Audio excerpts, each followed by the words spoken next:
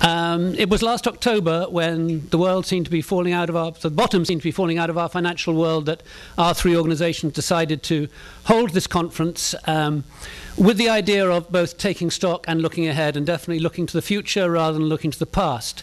And in particular to address the three questions that we have for our panels later on today. Are current policy interventions working? Number one, what regulatory systems do we need to prevent future financial crises? Panel number two, and what is the future of the financial services industry? Panel number three.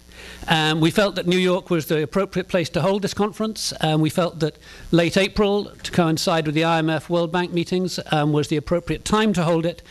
And since it will clearly take a collaborative effort to map the future for us, we felt that we needed to gather together a group of leading government policymakers, central bankers, regulators, and financial services professionals for this conference. The one question we couldn't answer then was who would show up, and thank you for answering that question for us this morning. We thank you for coming.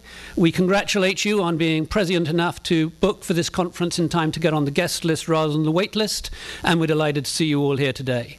It's now my pleasure to introduce Dr. Robin Niblett, the Director of Chatham House, both to introduce our keynote speaker of the morning and to chair our first panel. Robin, thank you.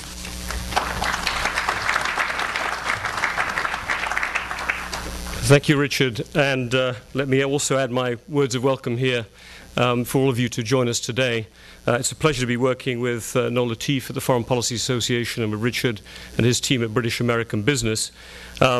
Global Financial Forum obviously has one of those generic sort of sounding things to it, and certainly when you say financial crisis, taking stock and looking ahead, I think it captures the situation most of us feel we're in right now, which is trying to make sure that the situation right now isn't getting worse, at the same time as trying to look ahead and see how things are getting better into the future. And we hope to cover both of those dimensions through the course of today.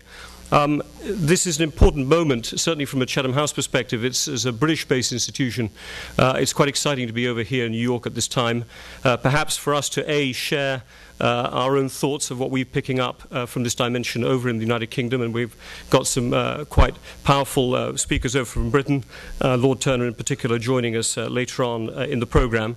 And also, obviously, as I'll introduce in a minute, an absolute pleasure to have Christine Lagarde with us now, then Jean-Claude Trichet with us later on today. We're at a moment where people think things are getting a little bit better. Certainly if you read the press and you look at the stock markets, there seems to be a sort of bottoming at one level. On the other hand, if you read other parts of the press and you look at the stress tests that are being undertaken at the moment, there's a fear that these stress tests may reveal even greater concern as we go forward. What we're going to do in the morning panel is have an opportunity first to have a conversation and hear from remarks from Christine Lagarde, the Minister for Finance, Economy and Employment in France. And then we're also going to be able to move forward and have a conversation, as I said, with Lord Turner and the rest of the panel thereafter. So it'll be in two sections that we'll be running this morning part. I want to say a couple of quick things. This meeting is on the record, and you do have bios for all of the speakers in your packs. So I'm not going to be doing long introductions.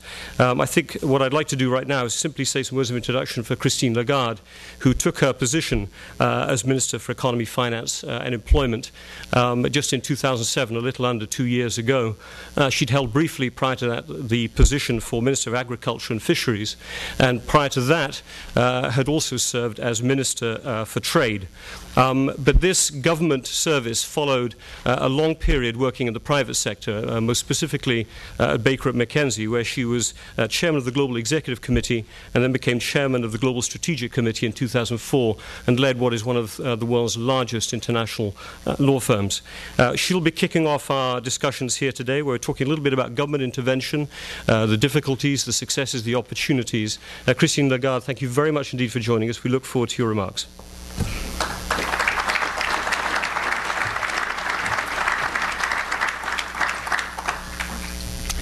Thank you very much, Chairman.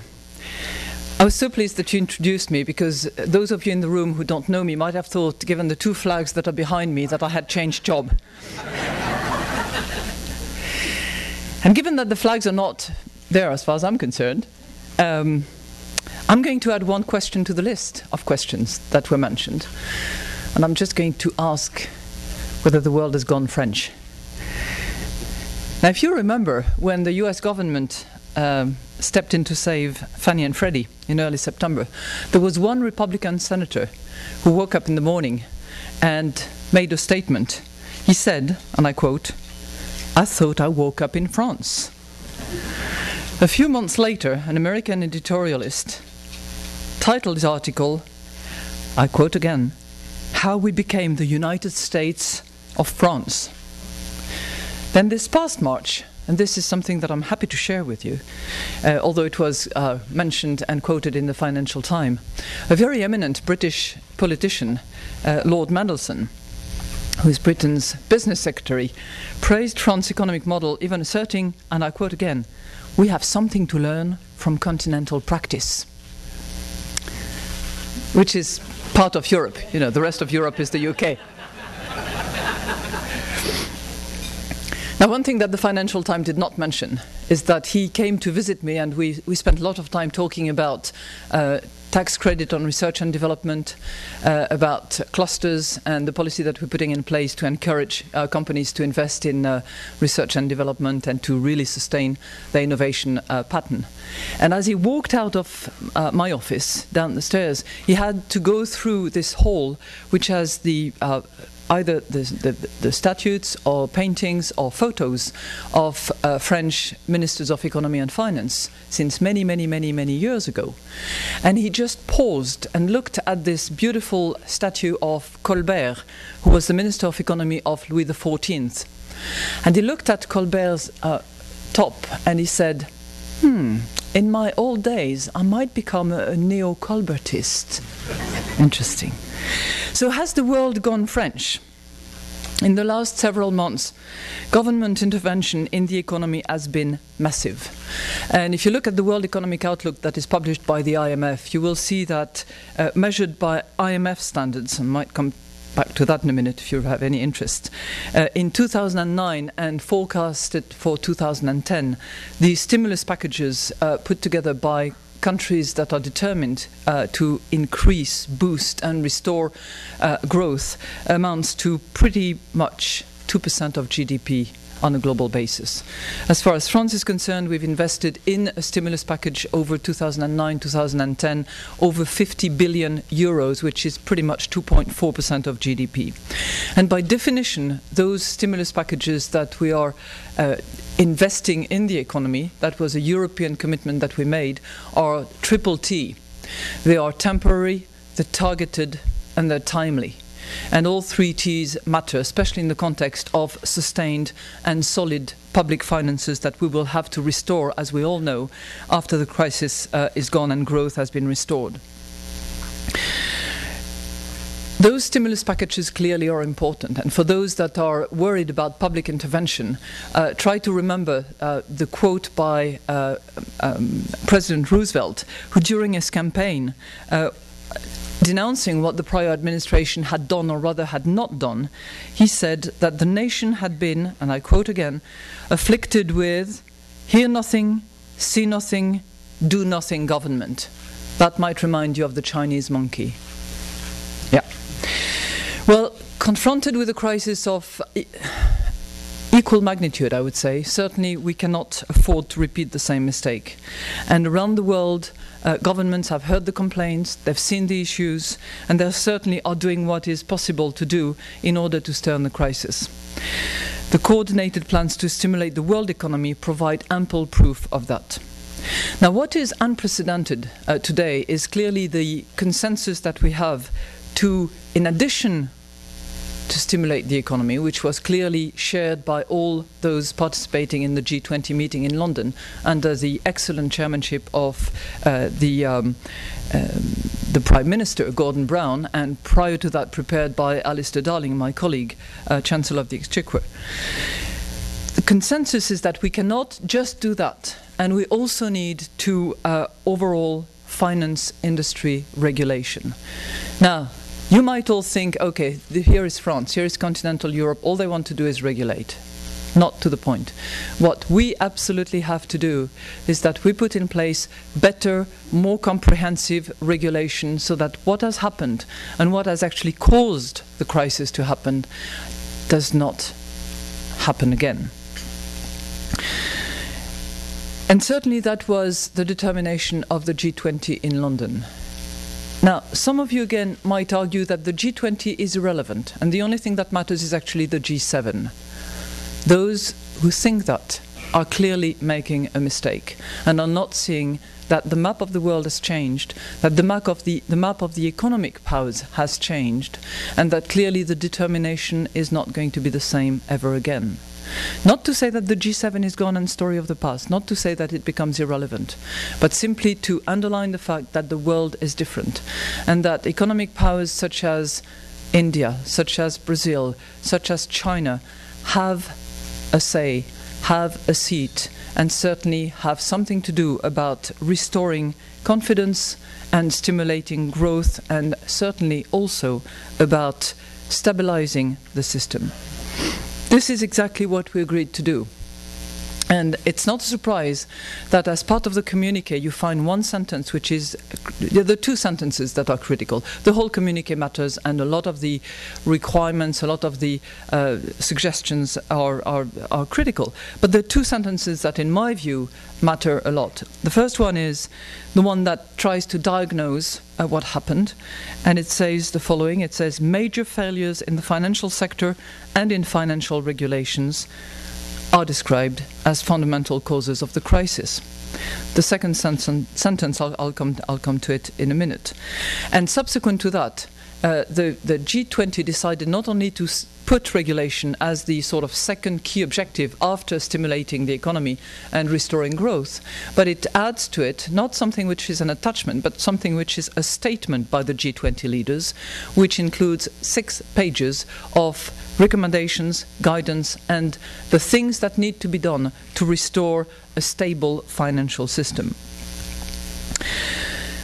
Now, there is certainly, back to my question, a bit of a French touch about some of the communiqué. I would say about the G20 itself, and it's not so much a French touch, but it was a European touch. And I was personally party to that meeting that took place in Camp David, when President Sarkozy, as President of Europe at the time, convinced President George W. Bush that we had to have a G20 meeting, and that meeting should take place sooner rather than later, hence the meeting that took place in Washington in November. Now, I would also suggest that there was a bit of a French touch when we very strongly insisted on the second sentence, which in my view in the communiqué is also very important, and it says the following: all financial markets, products and participants should be regulated or subject to oversight. And it is our strong belief that we can only efficiently and in a sustainable fashion restore growth if it goes hand in hand with the restoration and restabilization of the financial system as well. I don't like to quote too many people, and I have already, but frankly, on this occasion, it won't be a quote, but it will be sort of a borrowing from someone that you all know. But never in such a short period of time, so much wealth has been destroyed to the detriment of so many. And I was going to add, by so few, but that remains to be seen. And I don't think that we can allow a return to just business as usual. Let's forget about the crisis, put everything under the carpet, and go back to old practices. To give you a bit of background, I certainly, together with my German colleagues, worked hard on building some of those proposals. Together with my UK colleague and the three of us, we worked very hard so that at the European Council that took place just before April the 2nd meeting, there was sufficient strong consensus to push for certain changes that actually were underlined at the G20 meeting. And let me come back to that now, those new regulation, and that comes to the question that you asked. There's no doubt that business and capital, money, will move around, has probably never moved around as fast as it did, as fast as it does, and as fast as it will. It should stay that way, and it will be that way because technology supports it.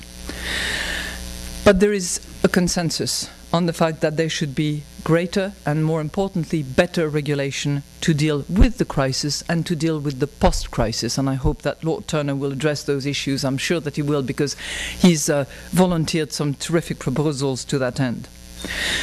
But if we do that on a regional basis within Europe, for instance, or on a national basis in the UK or in Germany or in France or in the US or in Japan, it won't be enough, because we will produce a fragmented system that will again entice players, because it's their natural tendency to arbitrage between various forums and to do forum shopping.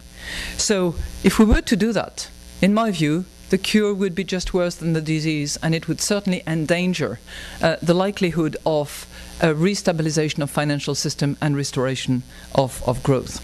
So what has the G20 done? It has very wisely called for an international regulatory roadmap to precisely address that risk. The approach agreed is, in my view, both realistic and cooperative. And the G20 has agreed to rely on international bodies in charge of international cooperation and in charge of standard setting. Who are they? Well, clearly the newly expanded Financial Stability Board. Remember, it used to be the Financial Stability Forum, the FSF. It's no longer the FSF, it's the FSB. And the fact that it is a board is probably not irrelevant and clearly indicates and signals that there is empowerment underway. The good thing about it is that it is enlarged, and I'll come back to that a bit later on. What other bodies are going to be in charge of really providing that international roadmap and the various signals and the various gateways that are necessary along the way? Clearly the Basel Committee, IOSCO as well, and all of those will have to make sure that implementation of the decisions are on our agenda. Why should that be? Because we simply cannot afford the risk of fragmentation, because we will reopen the nice road to arbitrage, forum shopping, that will be detrimental to proper and stable financial system. Okay, let me now sort of go down to a bit more details concerning how comprehensive the regulation should be. Don't forget the sentence: all territories, all institutions, all bodies. Needless to say, all products should be either regulated or supervised, and possibly both, if their scope, their magnitude, their size gives them a systemic importance. So the regulation must be comprehensive. Let me move to territories first. One of the most mediatized aspect of this G20, because it was sort of the last inning, if you want, was the issue of territories and the issue of non-cooperative centers, also called tax havens. In the G20, we succeeded through protracted negotiations at the end in having the OECD publish a list of the non-cooperative centers, non-cooperative jurisdictions. What was the immediate effect of that? Well, in a matter of days after that, those countries, because the listing of the OECD provides 3 categories of countries: the white ones, you know, the sort of clean and above board; the grey ones that need to deliver, that need to, you know, demonstrate that they are actually responding to the expectations of the international community; and the black ones that completely ignore the rules and that never supply information when any country in the world has tax suspicions that one of their taxpayer is actually evading and frauding the national tax system to which he or she or it is subject. So don't get me wrong on this issue of the non-cooperative centers. I'm not challenging the authority and the right of any sovereign state to lower, higher or keep its taxation system as it wish. That's an attribute of sovereignty. But what we were challenging, and what we are challenging and will continue to challenge, is the ability that certain states have afforded themselves to simply say, no, we will not provide information when there is a legitimate suspicion by another state that there is actual fraud. So what happened?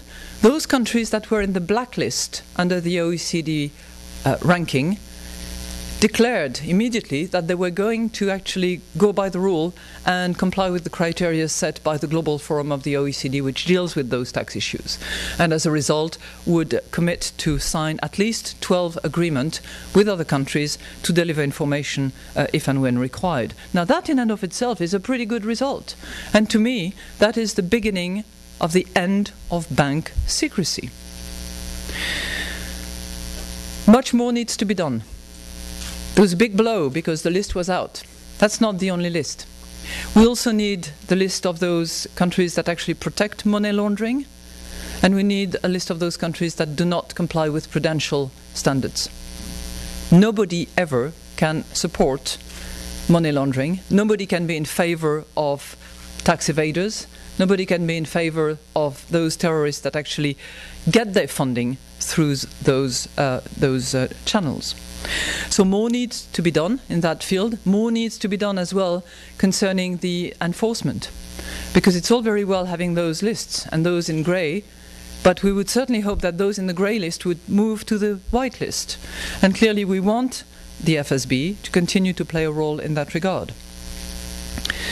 And we want the GAFI, I forgot what the initials are in English, but anyway, it's this organization that checks the money laundering schemes and that identifies those countries that do not comply with the rules. So we want them to come up with the list. We have the OECD, we want the FSB, and we want GAFI to also provide the same tools. And that's not enough, because we also need to define what sanctions and what will be the toolbox of governments to actually go about those that do not want to comply. So much for territories. Second, as I said, all institutions. Now, all institutions, I'll take two examples. Number one, the hedge funds. Number two, the rating agencies. On the hedge funds, some of the experts, particularly in this country, have said to me, well, why bother about the hedge funds? Because they have not created the crisis after all. Which is true. But equally, the hedge funds total about $1.2 trillion in asset under management at the moment. And they clearly use the banking channels for their operations. Now that governments are called upon supporting the banks, we must make sure that tomorrow those banks will not be undermined by entities that are amongst their most important clients, about which we have zero information. So, to that end, the G20 has advocated that members adopt a regulatory framework that requires hedge funds to register, to increase their transparency, and to explain how they invest, while also monitoring bank exposure to hedge funds. And we've tasked the FSB, it's clearly on the to-do list of them, we've tasked the FSB and the IMF to come up with criteria in order to define what is a hedge fund of systemic importance, or when does a hedge fund becomes of systemic importance, so that we have that level of clarity, transparency and expectations. I think we also made, and by the way, there is currently a proposed regulation at the European level, which has not yet been put to Parliament, but the draft of which certainly I'm not happy with, because I don't think that it actually responds to the requirements of transparency, control and appropriate supervision for hedge fund that becomes of systemic importance. The second area which I want also to touch on as far as institutions are concerned are the rating agencies. Again, the G20 communique calls upon more principles, better supervised. More principles, that means registration of rating agencies, the avoidance of conflict of interest embedded in the articles and actually enforced by the rating agencies, the compliance with the International Code of Practice, and a differentiation between the rating of, say, states, structured products, or bonds, because we simply cannot mix them all together. And if we expect them, and we need them, if we expect them to provide appropriate ranking, then we need that level of distinction. Moving on to my third example of how regulation needs to be comprehensive, I'll say a few words about individuals. As much as rating agencies mattered, and many others, I believe, in sort of either generating or encouraging and accelerating the crisis. I think that the compensation schemes that have been put in place and that were the pleasure of many for many years have to be restructured. And I'm not here saying that people should necessarily make less money. What I'm saying here is that the compensation systems to be put in place must take into account the passing of time, and that we cannot have traders, for instance, grab nice annual bonuses, sometimes guaranteed bonuses, quite often actually, without completion of the transactions and without making sure that there is a clear link between performance and compensation. The G20 has set clear guidelines to that effect, and certainly, for instance, my country, I've asked the Bankers Association to come up with sound principles that would determine better compensation systems not likely to induce the behaviors that actually encourage the crisis. Now, to do that, clearly we need players, because there is no project without budget. There is no completion without champions, and the champions, I think we have them available. Those are international organizations that clearly need to be empowered and that have been enlarged. There's been a lot of discussion about the too big to fail.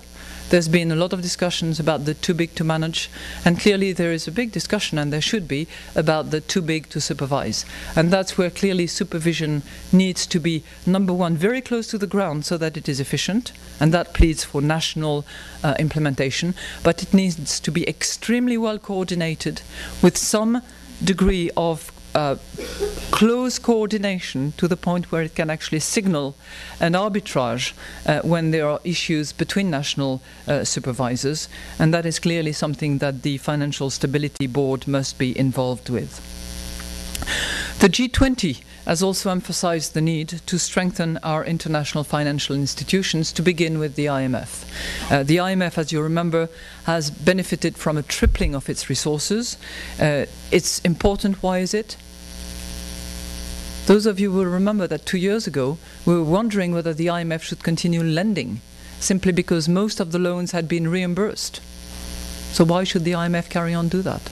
Well, if you look at how much the IMF is lending at the moment, and if you look at the list of beneficiaries, we were plain wrong 2 years ago.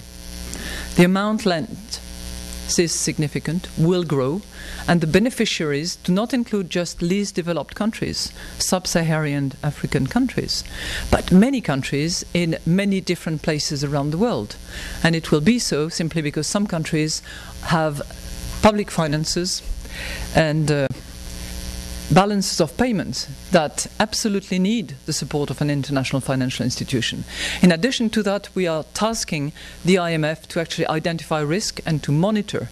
So to that end, it's not unfair that the IMF be not only endowed with a lot more money, and I was happy enough to sort of lighten myself with 15 billion euros that were $15 billion makes a difference actually at the moment. $15 billion, that was the French contribution, part of the European contribution to the fund. But it's also important that that body be more representative and better representative of its constituency. And its constituency, as you know, is large. It doesn't include Cuba, but pretty much everybody else on the planet. And clearly there are players that need to have a better, stronger and bigger representation. I'm sure that will be the case for long debates in the weeks and months to come, but it shouldn't come too late. Now, I regard both, by the way, I also mentioned earlier on that the FSB, not only is it tasked with many other things to do, but it is also enlarged. And all representatives of the G20 and Spain are now member of the FSB, which is a good thing. So we have those two institutions, the FSB and the IMF, both with good representation, one of them endowed with massive budget to actually support countries that are suffering, and the two of them cooperating in order to set standards on the one hand and make sure that it's implemented on the other hand. Now, final point, which is certainly dear to my heart and on which I think we still have a lot to do, is on the accounting standards. It may sound technical and I will not go into too many details. Suffice to say that and without questioning the fair value principle, mark-to-market and all the rest of it. Certainly the International Accounting Standard Board has a lot of homework to do, and has a lot of homework to do in the short term as well as in the long term, to make sure that we can actually agree on consistent, comprehensive standards that apply across the board, so that we can actually compare carrots and cabbage with cabbage, and not the other way around, on mixing the two, which would make a nice soup but a complete mess in my view.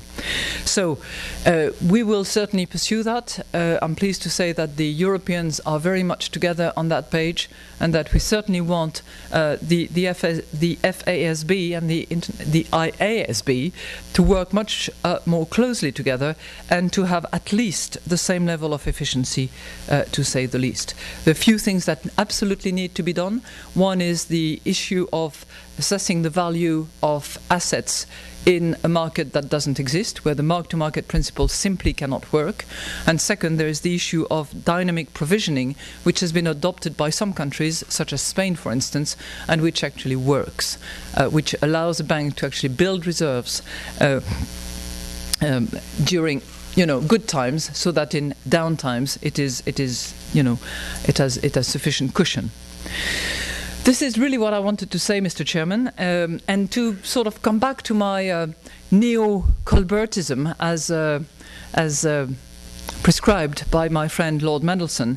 I would suggest that I don't think that the world has become French. Neither would I want you to think that the French are dead against free market, dead against liberalism, and dead against the principle advocated by Milton Friedman. Quite to the contrary, France is definitely a free market economy, one that is certainly more open than many economies around the world, if I judge by the number of foreign direct investors, and certainly one where there has been a lot less of the industry and a lot less of the economy that is under national control than in many other places, including possibly in this beautiful country that I love so much. So I would suggest that actually what has happened is that Mr. Colbert, the Minister of Economy and Finance of Louis XIV, who himself was a strong advocate of building and manufacture and supporting the economy and actually building champions, I think that Mr. Colbert has actually come to the rescue of Milton Friedman, so that we can actually make sure that this free market economy survives, but that it has proper principles and proper rules that are necessary for all players to have a chance to succeed. Thank you very much.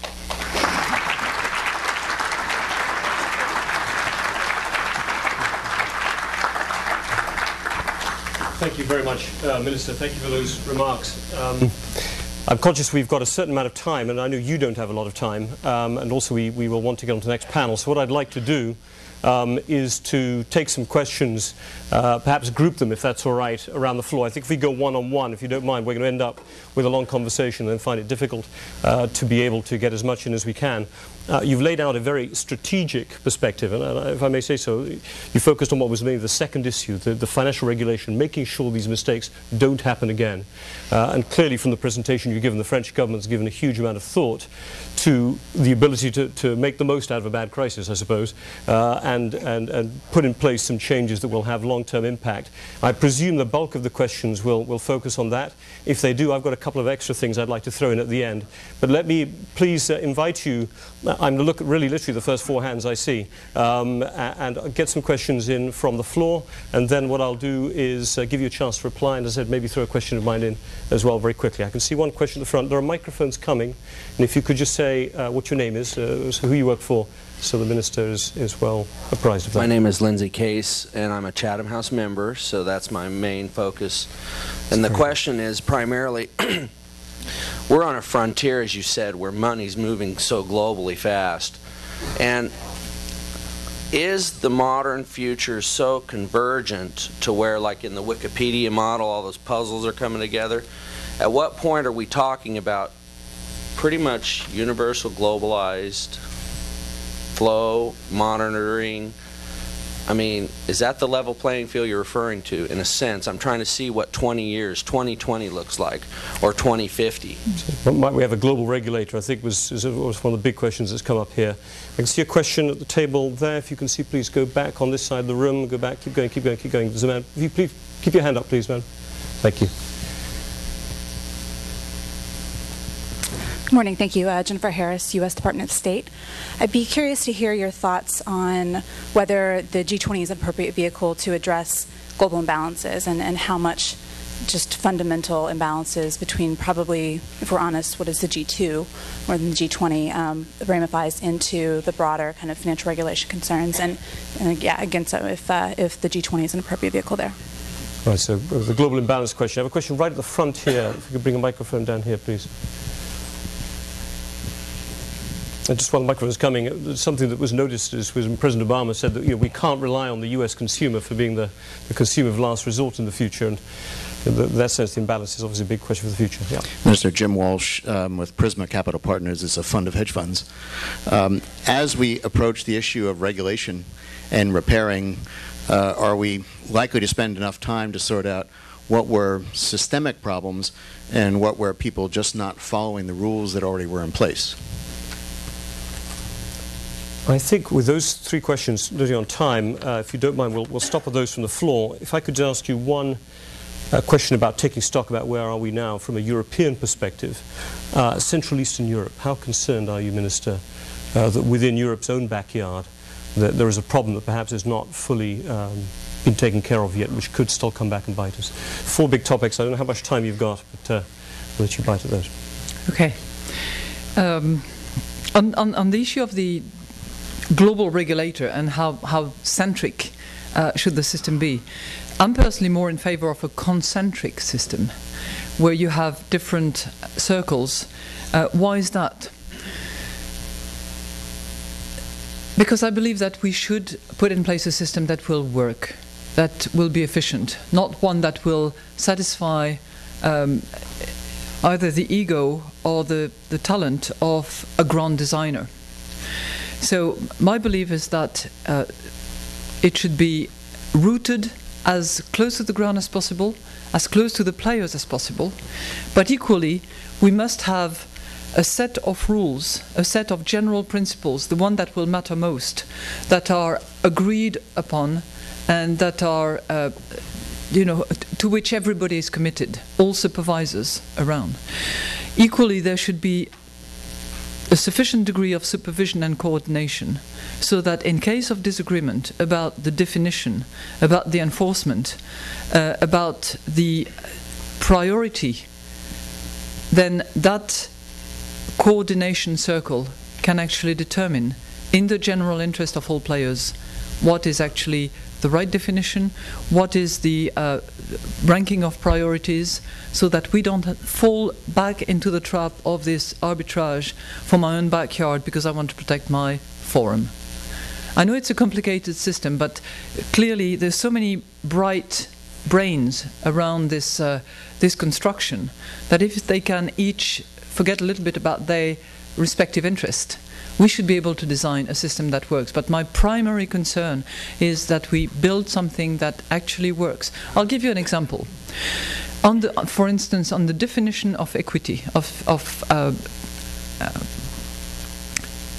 core equity for banks. Even within Europe, where we have regulations, where we have directives, where we have the set of rules, the definitions will differ from one country to the other. And we saw that very clearly when, for instance, I was involved in the, together with my Belgium and Luxembourg colleague, when we were involved in the restructuring, reorganization of Dexia, which was a tri-national bank, if you will. The definition of Tier 1 equity was not the same. And that's only a small example, and I'm sure that there are many around, especially if you go beyond Europe. I mean, within Europe, we're making this, massive effort to sort of all point in the same direction. But clearly, that's a big issue. Now, is the G20 the appropriate forum to deal with global imbalances? The two areas where clearly a lot of attention will have to be paid in the future. It's that of the global imbalances, if we want to think about an exit strategy, and it's clearly, as part of the process of the global imbalances, the issue of currencies. Those have not been really touched on in the last G20 communique, simply because it was not the priority and the urgency of the moment. But we will have to come back to that. Now, whether it is the G20, an evolution of the G20, I don't know. but it has to group all major players. And we cannot live on the definition of major player as understood 20, 10 or even 5 years ago. The world has changed and the voices of the world are different. So we need to account for that, and we need to be as encompassing as we can if we want this thing to work. Again, I'm totally obsessed with implementation, efficiency, and making sure that it's going to fly. Where are we between the systemic aspect and those that have not followed the rules? I don't know whether we are sufficiently advanced, but I'm sure that we will at some stage get there, because any event of that nature needs a post-mortem. There's some of it being done at the moment so that we can actually, redress the ship and make sure that it goes in the right direction. But I hope soon enough we have that analysis of what went wrong, why it went wrong, who was asleep at the wheel, and my intuition, call it feminine or not, but my intuition is that many of all the players that should have been concerned, that should have raised their hands, either did not or did to a limited extent because it was within their own perimeter and they did not take sort of the bird eye view of what was happening. But just like in the Enron case, where we eventually found out that the board, the auditors, the lawyers, the supervisors, that people didn't see, but we need to understand why and who actually did not. Now, Central and Eastern Europe, I would caution you against the sort of easy sort of encompassing word, Central and Eastern Europe. And I can see you nodding, you know exactly where I'm coming from. Not all Central and Eastern European countries are in the same basket at all. And if you analyze the current situation of, say, Poland or the Czech Republic, compare it with Hungary or Bulgaria, it is not the same. And obviously on the top of that, you need to think about the Baltic states. So beware of generalizing Central Eastern Europe. I don't think that's the right approach. I think we need to think about countries that are in a difficult financial situation. There are countries, as you know, that are currently having the benefit of IMF and European support. That is the case for Hungary, that is the case for Romania. And we have in place at the IMF, clearly with a tripling of its resources, and within the European Union with a very large increase of the facility that we can use for outside Eurozone members and vicinity states. We have in place tools and funds to actually support and rescue those states that would be encountering great difficulties. So it's a process. It's one where clearly everybody has to play its role, including local governments. I'm here thinking about the vicinity rather than inside the European Union. But we are clearly on alert, and we are very vigilant to make sure that we act, if and when necessary, on a joint basis with the IMF. Thank you very much indeed, Minister, for those remarks. Before we let you go, and I know you have to go on to your next remarks, engagements. These were, I think, very fulsome, strategic set of ideas that you've laid out here. Clearly, they're going to be a key part of the agenda as we go forward. There will be this constant to and froing between the long term and the nearer term, but certainly in terms of laying out a long-term agenda, that's something you've laid out. I hope we can carry on working with you. My colleague Paolo Subacchi here has been working with the Atlantic Council. I know Jennifer came in here before, made one of her remarks on this, to try and look at a long-term G20 agenda where we're looking beyond just the near term, but at the strategic questions, including currencies, including imbalances. And I suspect the G20 agenda is one that's going to get bigger into the future. We hope we can carry on working with you in that case, and look forward to you participating in events with FPA, with BAB and with Chatham House again. Thank you very much indeed. Thank you.